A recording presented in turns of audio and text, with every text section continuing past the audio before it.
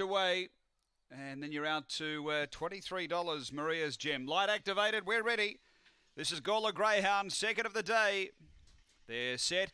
Racing. And, Stitchem Doc very slowly away off the mat, showing speed. Bold Mirage straight to the lead. Long Gully Dino second. A couple away came Lede Glass, and next is Maria's Gem.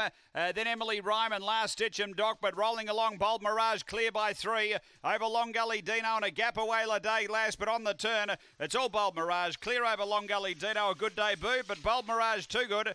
Second Long Gully Dino. Lede Glass is third, and fourth home is Maria's Gem. Emily Ryman back at the tail, Stitchem Doc. The time here is 22.80 after race number 2. Bold Mirage, far too good here. Able to drive through it. His South Australian debut, grabbed the front. And it has been too good. It's 1, 7, 4 and 8.